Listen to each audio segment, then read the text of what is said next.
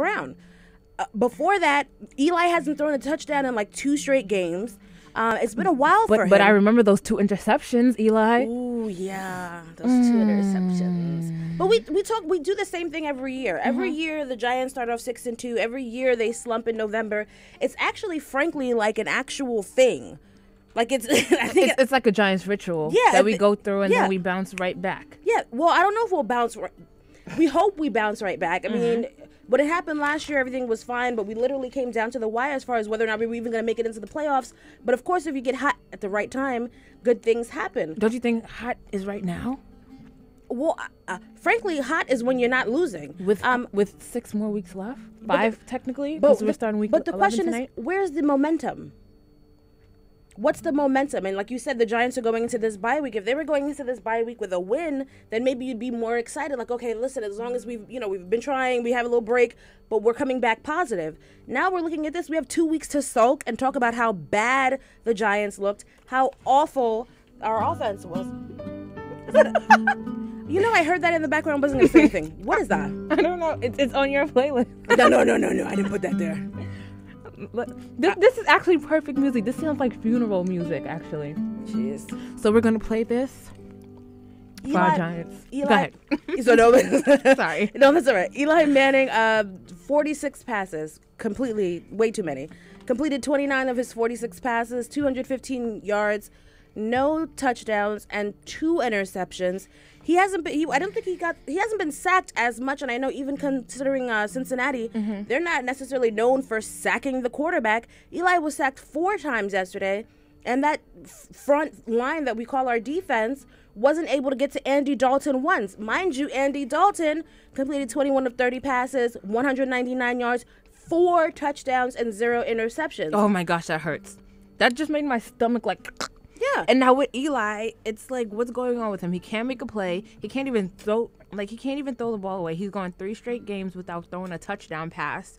And the only other time that happened was 2004 when he was a rookie. When he was a rookie. So everyone's thinking, was Eli regressing? But no, this is, again, what happens. I mean, we've seen Eli come back and have those fourth quarter comebacks and really resurrect the team and lead us to victory.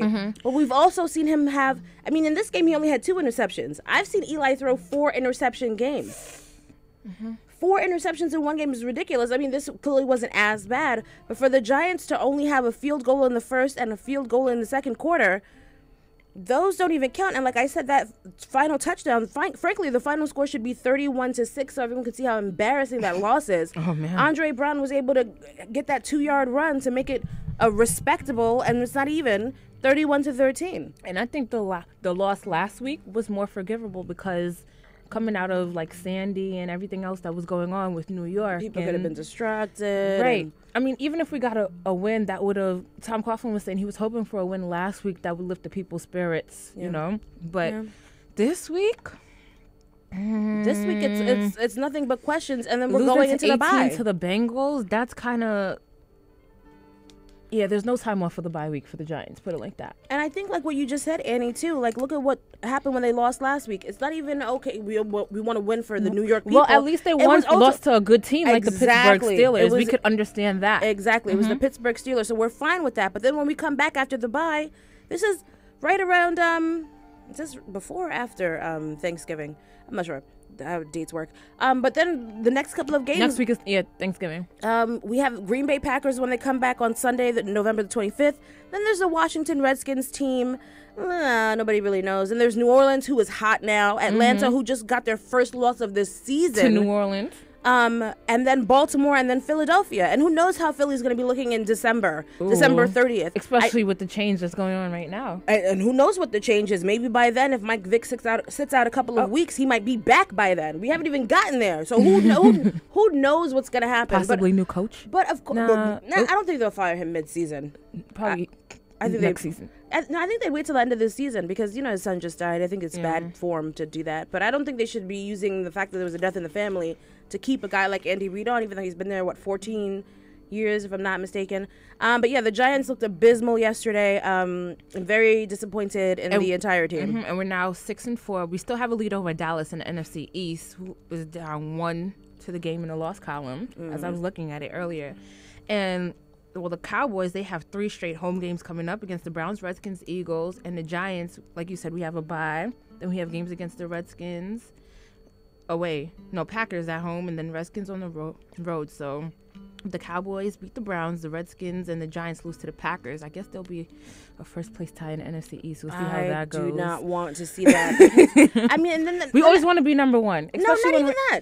Then that especially against the Cowboys. All that does is take you back to last year when it's literally week 17, and if you lose or win this game, either you're going on to the playoffs or you're not. I don't have the heart strength for that. I'm already overweight. I don't run. I don't move fast. I'm sweating here in the studio.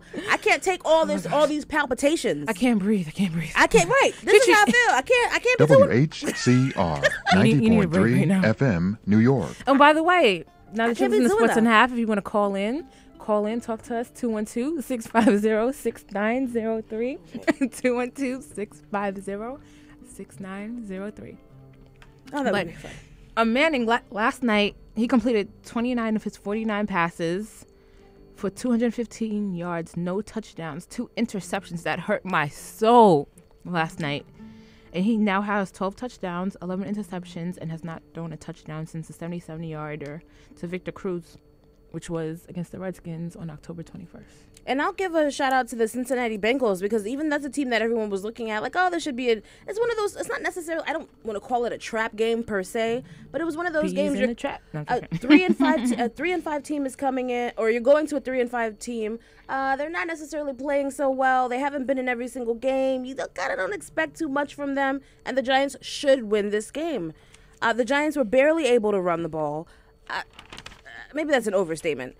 I think Andre Brown, I feel like they always only use him like on kickoffs. Crunch time.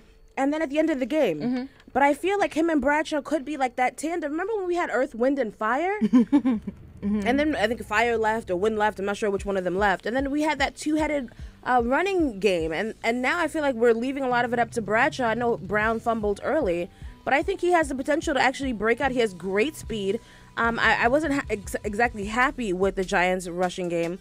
I think they were able to limit Victor Cruz yesterday as well, and the drops that he had too. Consider those. I mean, there's just some things that are happening with this Giants team right now that are kind of unforgivable. Well, I'll forgive it. Only because I'm a Giants fan, but I don't like the way it looks. I don't like the way it feels. It feels like last year's November. Which is not a bad thing, though. No, because it is. Last year, we ended up pulling it off. Yeah, with the Super Bowl title. But that is like a one in a million. I don't like that because, and the year before, you don't make it to the playoffs, even though you have a better record. I mean, you can't. They won the Super Bowl last year with a 9-7 record. They're already 6-4. That's not really giving us too much. It's not pretty. It's not pretty. It's not pretty at all. And it doesn't have to be a beautiful win. I just want it to be something consistent. But like I've said for the past couple of years, the Giants are the model of inconsistency. They'll win a couple of games. They'll get your hopes up. They'll go on a 4-game losing streak, win 1, lose 1, win 2, lose 1, and then next thing you know, you're in the playoffs and you're beating teams, even coming down to the wire as well. Don't forget that San Francisco game. But they end up with the win. I love this team still. I don't think they're going to lose. I don't think they're going to end the season with a losing record. But I would prefer it if we could take better care of the ball. I want a little bit more from that defense for the fact that nobody was able to get to Andy Dalton. No one was able to sack Andy Dalton. It happens. And Eli was sacked 4 times. I don't like seeing his jersey dirty. I'm sorry. Oh. He must be elite and clean, right? Yeah, please. Okay. Pristine, if we can. Okay. But from one losing New York team to another, let's just take a gander at what the Jets were able to not accomplish yesterday. Well, at least Sexy Rexy now is saying we have a 0.2%. What is it? A 2. What? I don't know. He's saying we have a 2% chance of making it to the playoffs now. He said that? Yeah. He actually said that. I will get the direct quote for you in a second. Okay, so while you're finding that, let's talk about the fact that the New York Jets went into Seattle, which has allegedly or apparently one of the best stadiums, home stadiums. I found it. The crowd is loud. They're literally the 12th energetic man. You know, they say there are 11 men on the field, but there's that 12th man. in Seattle, it's actually true. The crowd is ridiculously loud. They know when to be loud, unlike some crowds who just go to the game and scream when you're telling them to be quiet because you're on offense and you need to run a serious play. The Jets ended up losing yesterday. Why are you laughing, Chi-Chi? This is not funny. This is not a laughing matter, This is hilarious. 28-7 to the Seattle Seahawks. The Jets are now 3-6. And Rex Ryan, he says, I don't know how many more losses you can spot somebody before you think you can make the playoffs. It's a 2% chance of making the playoffs with the record we have now, but we're going to take a shot. There's no quit in these games, in these guys. You know, okay, everyone knows I like... Sexy Rexy. You know I love Sexy Rexy. I love Rex Ryan. This is a different Rex Ryan. This Rex Ryan that we're seeing this season... more season, calm, a little more humble. He's a little more calm. He's a bit more humble, but he's also not himself because this is not the Rex Ryan that we knew from Baltimore. A little skinnier too. He has lost quite a bit of weight. But when he was in Baltimore, that's who he was. When he first started here, his first two seasons, I would say, that's who he was. Last year, I think he tried to take it down a notch. And now he's down. This year, he just sounds like a drone in press conferences. Well, we're going to try. I'm really excited for the things that we have coming up. I'm going to look at the tape. I'm going to see some positive things. It's like, what? Hey, he's being positive, Chi-Chi. Yeah, but he sounds like he's reading from a script. Nobody believes you because he's the only one who sees these things. You need more people. You need a lot more people. Right? You need a lot more points, and you need a lot more wins, Rex. So do you think that you can? Is it clear to say that the Giants season is over? I mean the Jets. Sorry. Oh, Giants on my mind. Your season's never over because, frankly, making it to the playoffs is for some people. Okay, I think for some teams, making it to the playoffs is not an accomplishment. You're supposed to make it to the playoffs. Of course. I think for other teams, you're supposed to make it deep into the playoffs. I think for other teams, you're supposed to make it to the Super Bowl. The other ones, the few that are left, you have to win the Super Bowl. But I think for certain teams, depending on your personnel and your staff and who you have on your team, then making it to the playoffs is actually an accomplishment. At 3-6, I don't know what the Jets' chances are. Maybe that 2% is correct.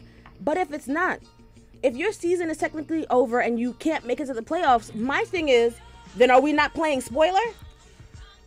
Because then that would be an accomplishment. I'm trying to beat every other team that we play and knock you out and knock you out and knock you out. Well, now you go. But, I think at this point we have to really realize what Mark Sanchez has around him. Especially celebrating his 26th birthday yesterday. Yesterday was his birthday? Oh, that's cute, but you lost, so nobody cares. Ooh, he didn't forget that one, though. With his 2 turnovers, the 7th time this season that he's had in a game. That interception, that fumble late, that fumble. Offense was a shutout. Oh, my goodness. What was going on? And I'm just surprised. Antonio Cromartie says... Because, they've been talking for the longest. Since Tebow came into the picture, they've always been talking about, will we switch Tebow for Sanchez and all this stuff. You know what Cromartie says?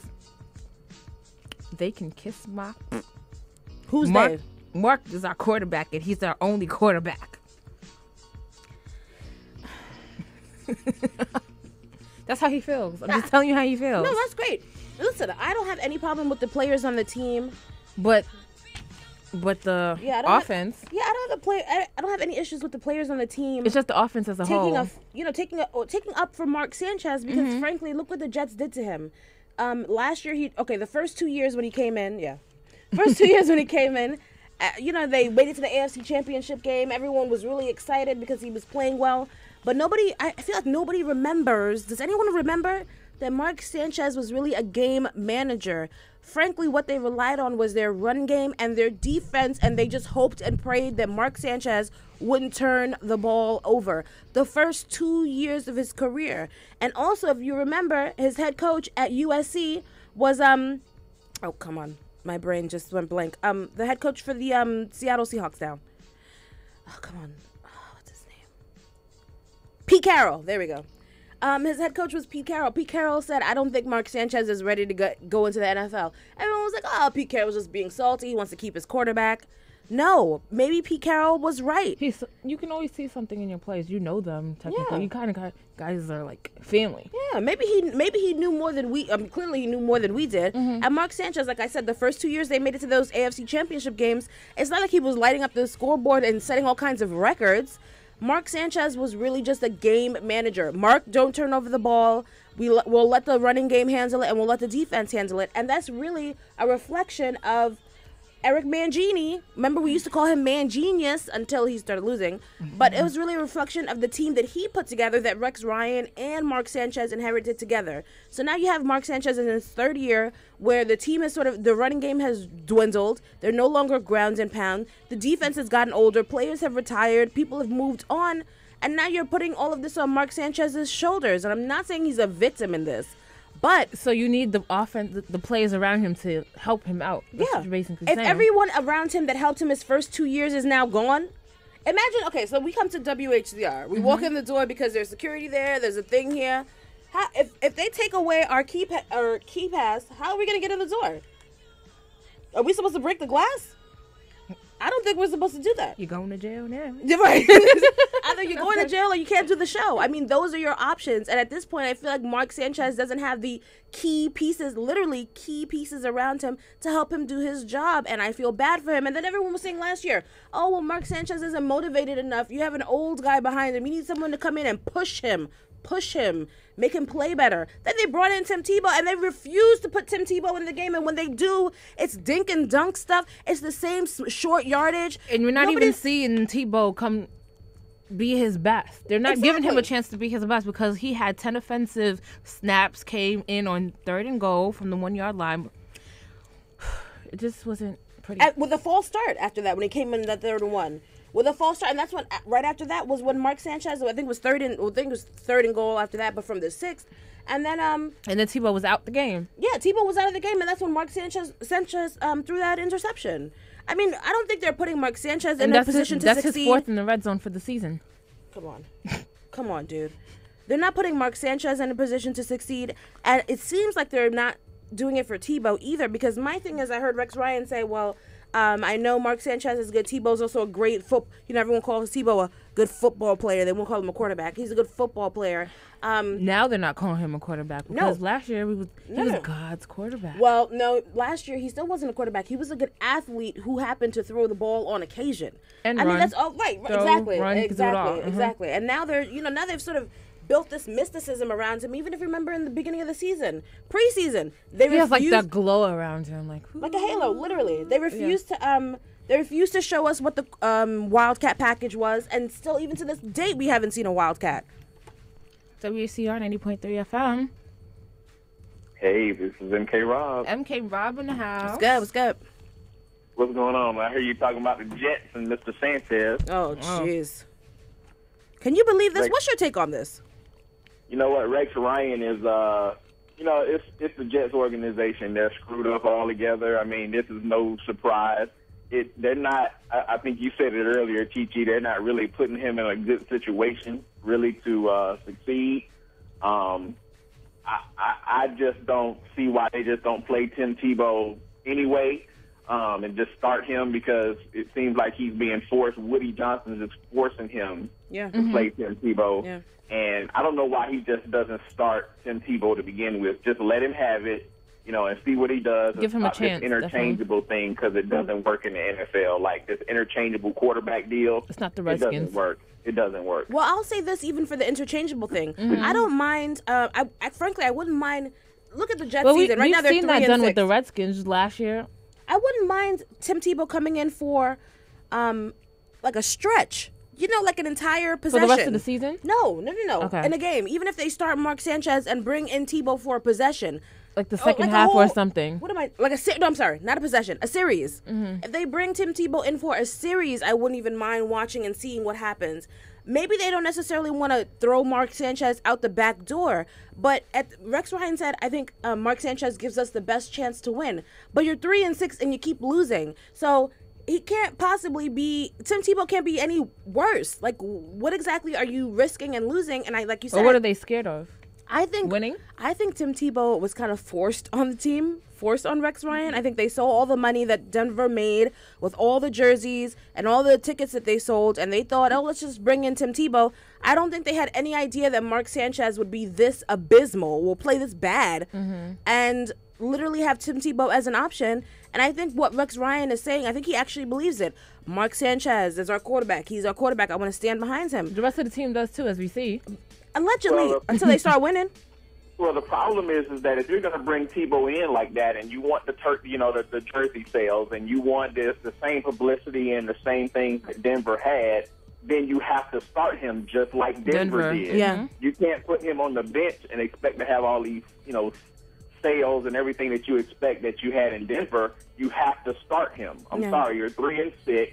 You can actually do worse with Mark Sanchez, but you have nothing to lose by starting Tim Tebow. WHCR 90.3 FM, New York. That scared the crap out of And me. to what you said, Chi-Chi, in football, you have a chemistry with certain players, and you build a chemistry with your receivers and your running backs, and Dustin Keller. And if you do throw in a Tim Tebow every series, it might throw Mark Sanchez off. He's already off. Well, yeah, that's true. That's true, and that's why I think they should start Tim Tebow and just let him have it. Forget Sanchez. You bench him.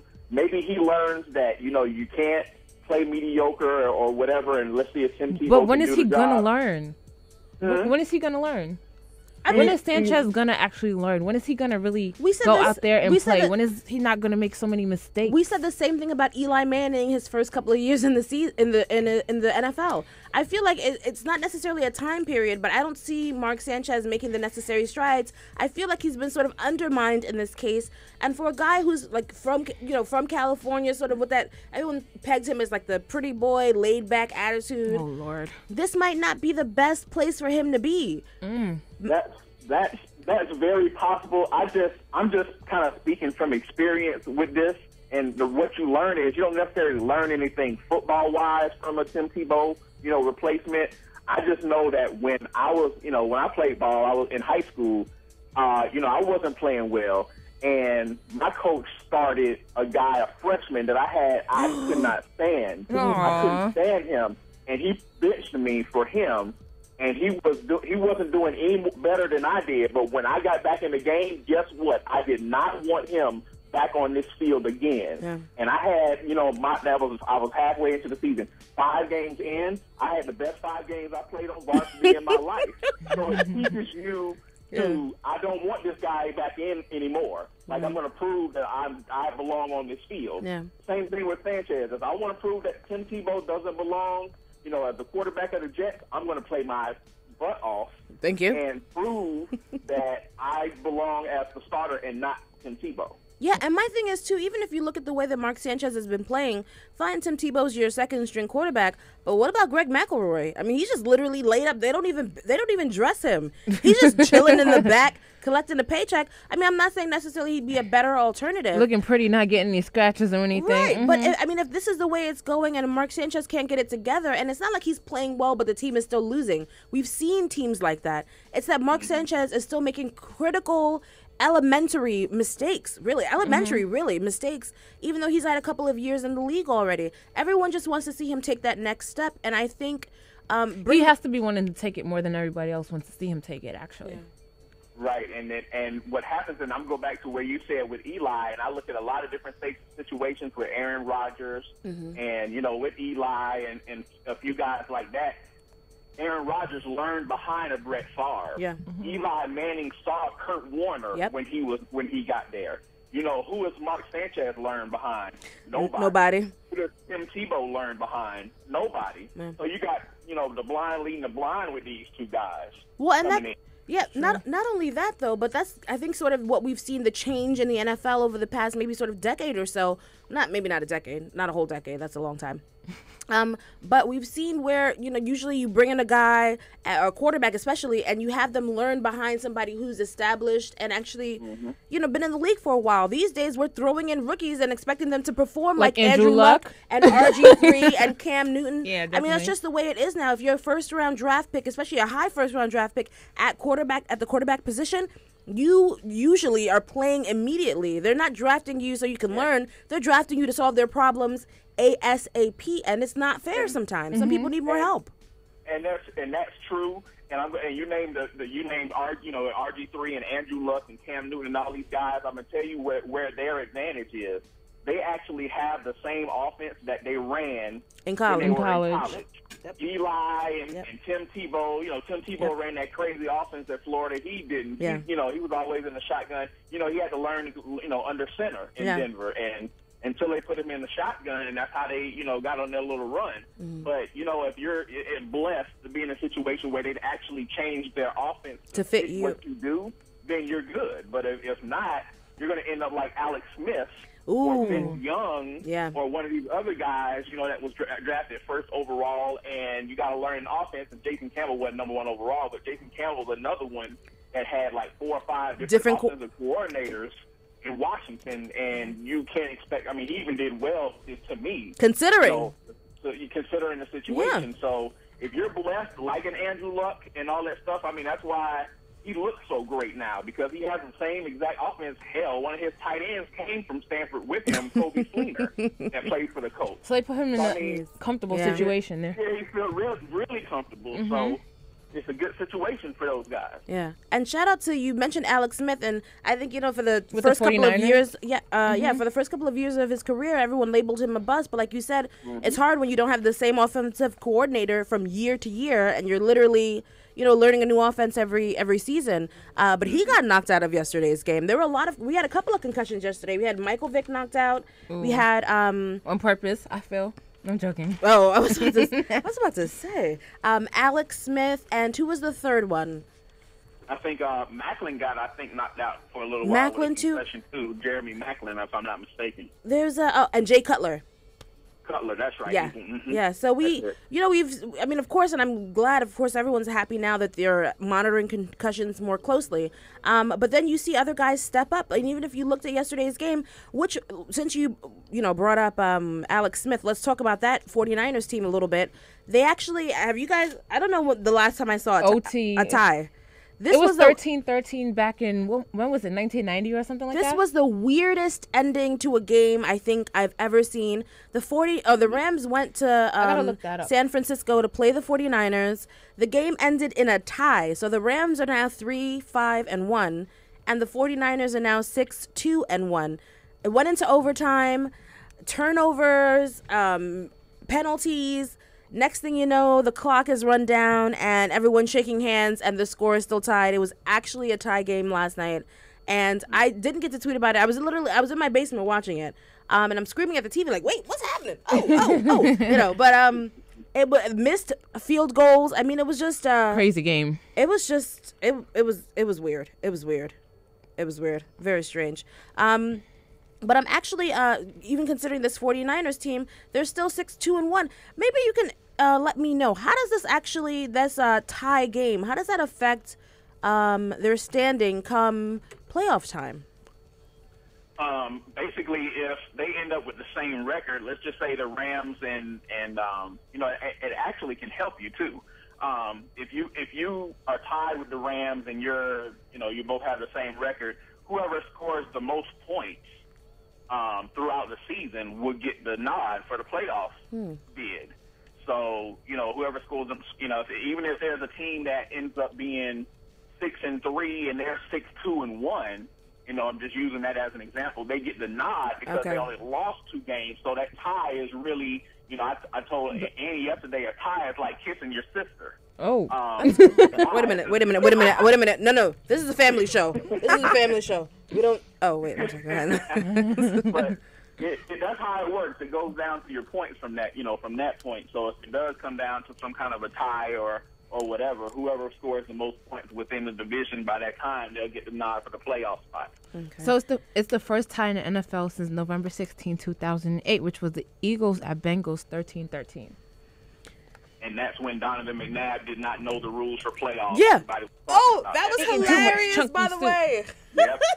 That's the last time I remember, and he was like, I didn't know the rules. People are still admitting to, I heard a couple of guys yesterday saying, I didn't know we were in, people are still expecting double overtime or some extra minutes on the clock. No. Are you serious? Yes. Oh, you should listen to the sound bites of so many guys saying, oh, no, I didn't know the rules. It's like, even if you didn't know the rules, don't tell anybody. Don't admit that. Don't tell anybody you didn't know how it was going to go down. Just pretend you played your hardest because you know. I mean, even I if played you my didn't. hardest, I tried my hardest, Yeah. but it just didn't work. What I wanted to say too, we're talking about number one quarterbacks, sort of, well, not number one quarterbacks, but starting quarterbacks getting knocked out and sort of seeing who's behind them and who's going to play next. We talked about Alex Smith getting knocked out of the game with a concussion. Colin Kaepernick came in. And actually, I mean, he's been surprised. He's come in a couple of times during this season. We've seen a couple of glimpses of him. But he actually had to play for a significant amount of time. And I thought he looked, of course, when didn't he fumble at the end or throw an interception? But yeah, I think he fumbled. So, watching him play, I feel like he has great legs. He has a great arm, of course. We've seen that as well. You willing but to give you him have another to chance always at quarterback? Yeah, but you always have to be ready. You never know what's going to happen, and he hasn't been in the league long. I mean, come on, please. But if your number is called, you have to be ready to step up. We saw that in San Francisco when yesterday when Alex Smith got knocked out. We also saw the same thing in Philly when I hoped both Nick Foles. Yeah, Philly played Washington yesterday, and I was hoping that both teams would lose, but that did not happen. So. I don't know what I expected. I don't know how it's humanly possible, but okay. It's not. Go ahead. But Michael Vick is knocked out with a concussion, and then you throw in Nick Foles in the mix. So somebody always has to be ready. Your number may always be called, and I'm not wishing injury on Mark Sanchez, but if they call Tim Tebow's number, he better be ready. Not only does Tim Tebow have to be ready, Rex Ryan and that entire offense has to be ready. If they're not going to institute something specific to Tim Tebow's skill set. You know what I mean? Mm-hmm. And now they're starting week 11, Nick Foles. They have to. Versus the Redskins. They're saying Mike Vick's concussion was significant. I don't know exactly what that means, but they're saying that he may be even out for the season with that concussion. And Foles is going to be, the Eagles are pretty set up to do, pretty well as far as bringing in a backup, because what Andy Reid does, something that a lot of coaches don't do, is they actually give kind of equal snaps to backups and starters in practice. So, yeah, that's why Michael Vick came in behind McNabb and was able to do some things, and even when Kevin Kolb was there, right. He played well enough to, he got in there and did well enough to get out get of a there starter and go to Arizona and position. And with Foles is a rookie, third-round pick, you really don't expect him to do anything, but he did well. So he set them up pretty good, and that's how you're supposed to do it. That's how Colin Kaepernick was so successful. With the 49ers, he knows the system. He went to Nevada. Alex Smith went to Utah, the West Coast system. John Harbaugh went to Stanford. They coached that West Coast offense, so he knows it well. Yeah. So you can be successful. The problem with Tebow is that offense does not fit his at all. Like you said, and they're gonna and I'll be shocked if they do any better than they are right now with Sanchez in there. And they're also saying that Andy Reid may end up using the development of Nick Foles as an attempt to save his job. Ooh. Frankly, I wouldn't be surprised because Michael Vick. Wait, MK Rob got on me one time when I said this before. How come Michael Vick doesn't just learn how to sled? I mean, this is not, it's not the same like situation. Right. Sorry. Like that pen that Annie just threw across the desk, right? But, it's not the same situation, clearly. But it's tough when you look at things like that. When you look at a guy like Michael Vick, who has clearly had a, very tough time over the past couple of years, but has come back and has really reinvigorated himself and zhuzhed up his career. But then you look at him now and it's like he's making the same sort of mistakes, the same thing we're talking about Mark Sanchez making, the same sort of rookie elementary mistakes is the same thing we're looking at Mike Vick doing the same thing. I don't like that with him. And we can't say that he has distractions. What's he distracted about? Prison? There's no distractions, but he does. Oh my gosh! He had some pressure because he was given a $100 million contract after that first year. The second of his career. Mm-hmm. Yep, and that's a lot of pressure. And he actually have a clause where they can pull out of that contract if he blows it. So he's trying to save his job, but he's really not doing that now. Blows it how? WHCR 90.3 FM, New York. And you don't be giving no warnings. She's just talking. Wait, is that blows it how? How would he blow it where they can pull out of the contract? Well, it's a 2 year it's a long-term deal, but they're giving him 2 years to actually, they can cut him after 2 years. Oh, I see. And this is his second year. If they cut him, the rest of that contract is done. Right, I did hear that they could cut him, I think a couple of days after the Super Bowl. Right, they could. Right, and then the deal would be voided. Right. Mm-hmm. Okay, that's right. Mm-hmm. All right, so we have a couple of other games. There's tonight, if you guys are interested. Nobody's interested. The 1-7 Chiefs are playing the 5-3 Steelers. But maybe you'll see the Steelers. Some people will be excited. You never know what's gonna happen. Shout out to MD Steeler Girl because that's her team. Oh, shout out to my best friend, or one of my best friends, from New Mexico, who's a huge Steelers fan. New Mexico? Yeah. You don't often hear people say, where are you from? I'm from New Mexico. I actually want to hear that a lot? No. I used to go to New Mexico every... Oh, you're making fun of me. No, I actually used to go out there every year to visit her. Yeah, she's a Steelers fan. I'm a Giants fan. When we played last week, but it was the hurricane and stuff. Oh, we haven't even said anything about the hurricane and the snowstorm. We'll talk about that then. The Colts actually beat up on the Jaguars. They're 27-10. We had the Titans. This was another one of those sort of trap games where the Dolphins should have been able to beat the Titans. Instead, the Dolphins end up losing 37-3. Abysmal effort. It feels like the Giants game, frankly. We had the Vikings beat the Lions 34-24. The Patriots actually kind of stuck it out to beat the Bills because that was a very close game. And there was another 37-31 concussion in that game. The Bills running back, Fred Jackson. Mm-hmm. Yeah. We had the Buccaneers, of course, beat the Chargers 34-24. The Saints won. Oh, the Saints actually knocked off the one unbeaten team that was left. The Falcons were 8-0 coming into this game. It seemed like you were happy about that. Are you happy about that? I You looked happy. Tell me how you feel about this, because I don't know how I feel about this Falcons team. I'm not sold. Are you sold? I'm K-Rob.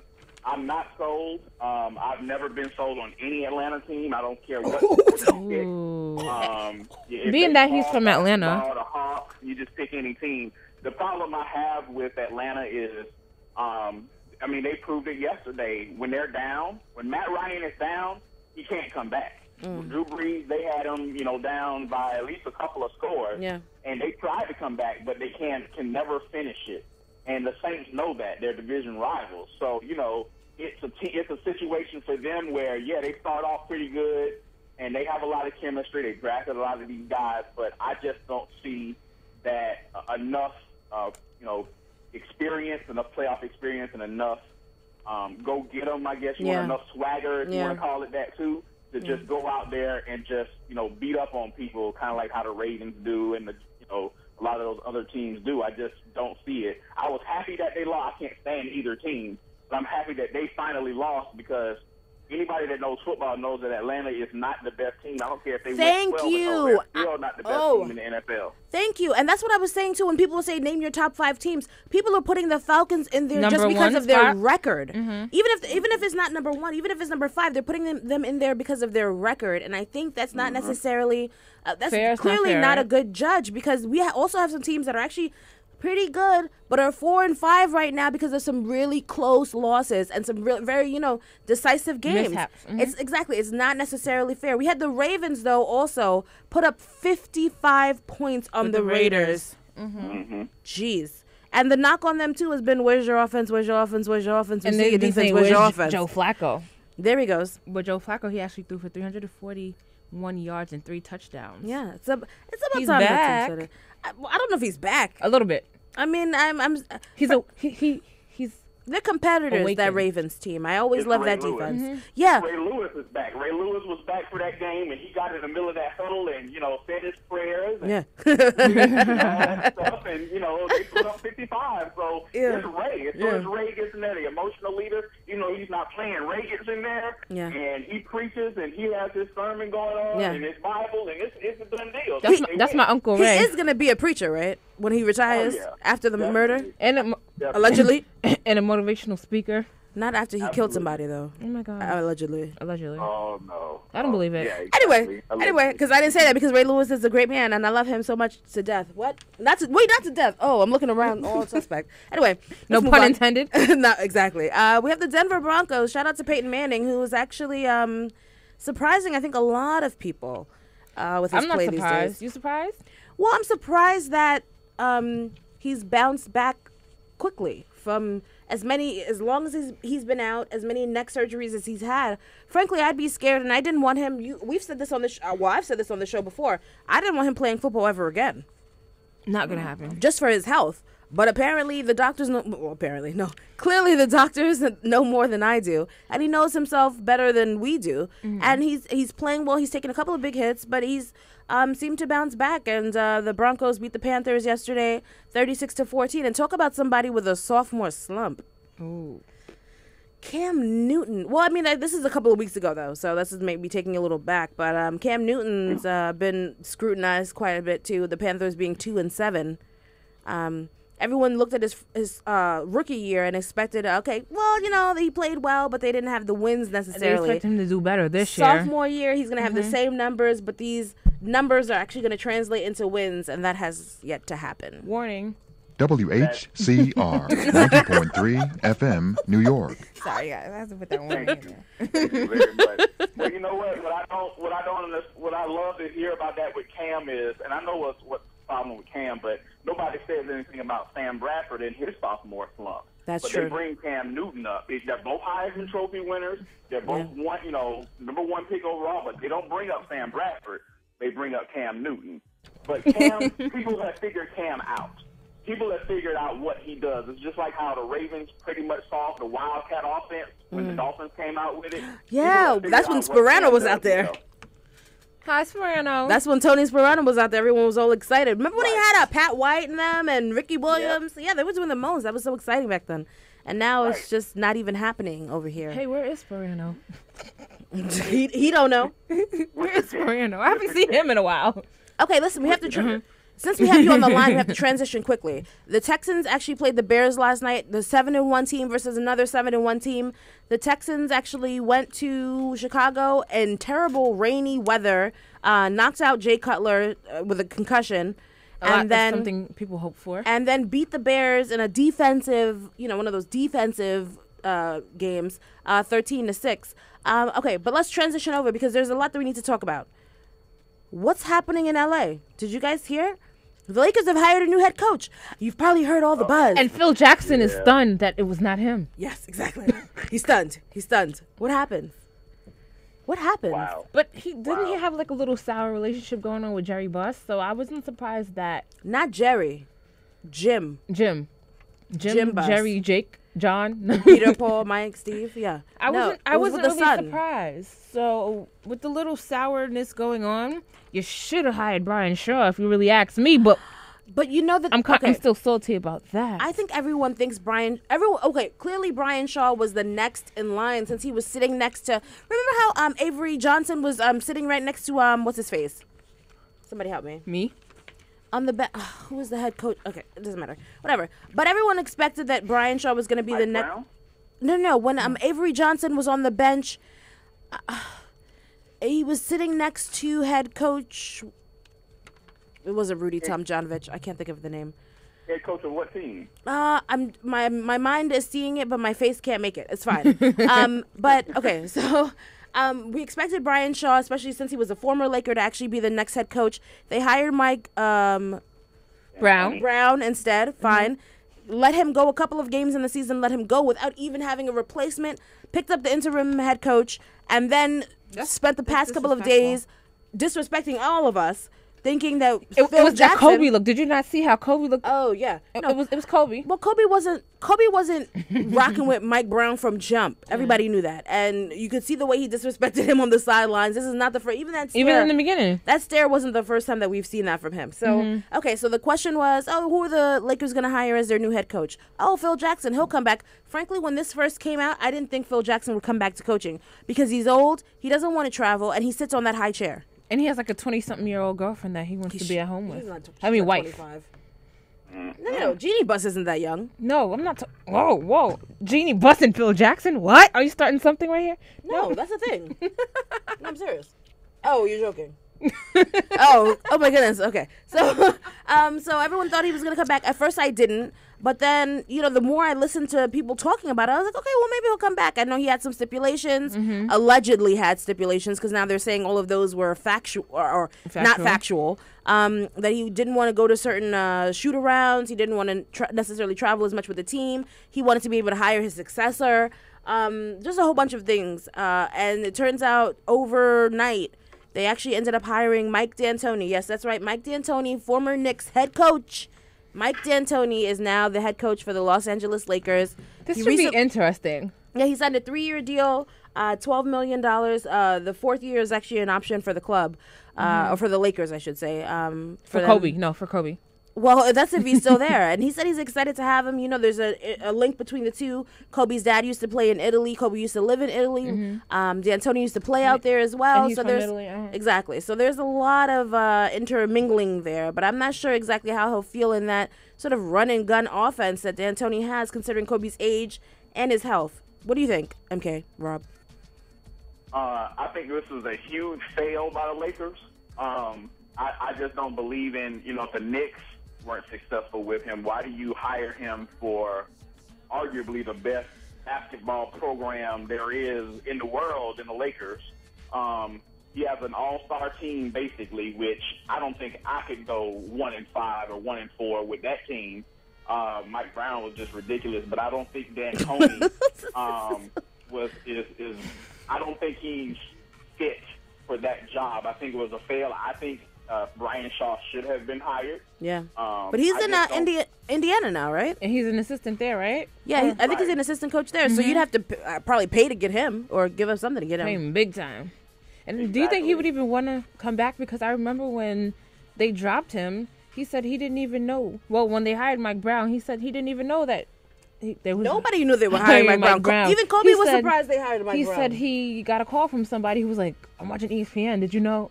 That's dirty. And that's the reason why no one likes this new bus. The old bus, fine. This new bus, nobody's rocking with him. Kobe wasn't rocking with him. Mike Brown wasn't rocking with him.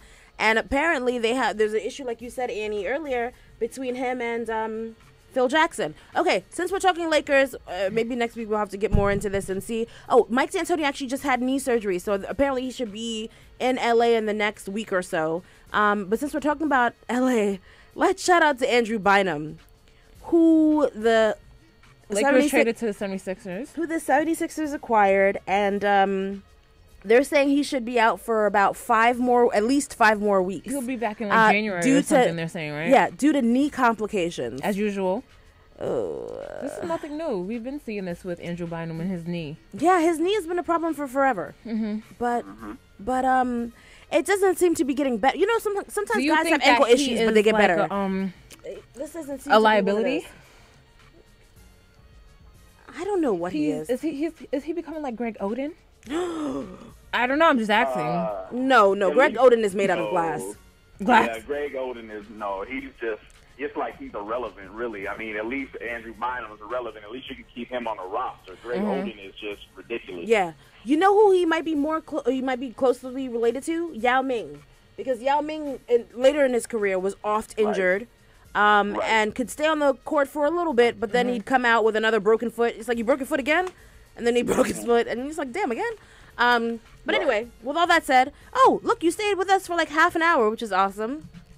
Any games tonight? Anything? We have only one exciting game, which is tonight at 7 p.m. OKC versus the Grizzlies. Oh my gosh, my two loves of my life are playing. Rudy Gay and Russell Westbrook. And today's Russell Westbrook's birthday, guys. I wish you guys could see her hand motions and how big her eyes got. She is see the hand motions, and I will be speaking with her after the show. Today is Russell Westbrook's birthday, November 12th. He was born. We gotta go. Nope. Up next is Inside Housing with WHCR 90.3 FM, New York. MK Rob, thanks so much for hanging out with us, man. We'll see you soon. All right. All right, bye. All right. All right, like I said, up next is Inside Housing with Nelly Hestebill. We got to go. We'll see you guys next week, Monday at 5 p.m. As usual, we'll talk more sports and we'll have more fun and tons of laughs. And you guys can call in. We can have so much fun. Okay, bye. Love ya. Bye. Adios. WHCR 90.3 FM, New York. Just kidding. My ears were not sweating.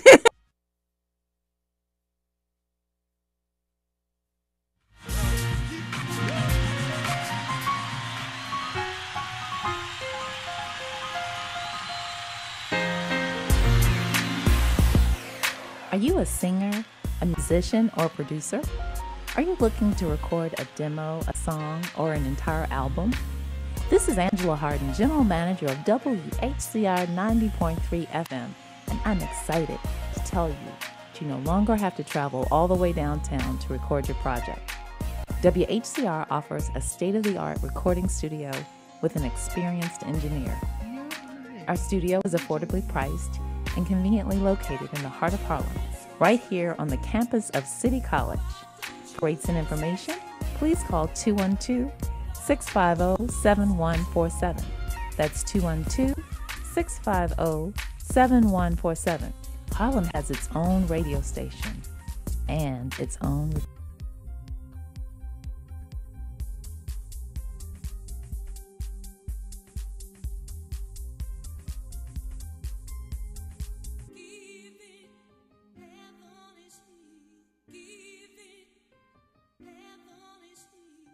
WHCR 90.3 FM, New York.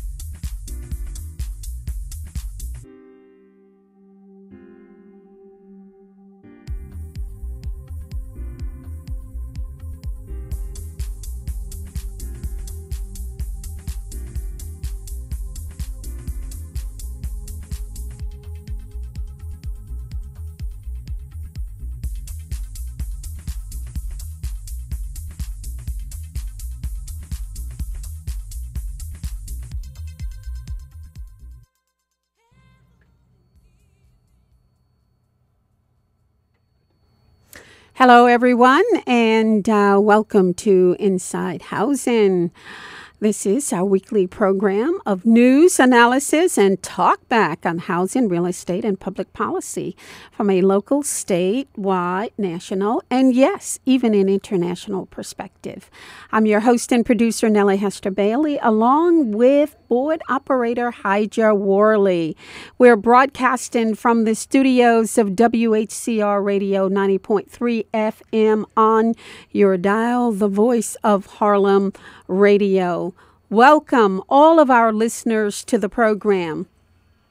Well, this week we continue our special coverage on the aftermath of Hurricane Sandy here in New York City. And in particular, we're going to talk about the outer borough neighborhoods and the boroughs devastated by Hurricane Sandy.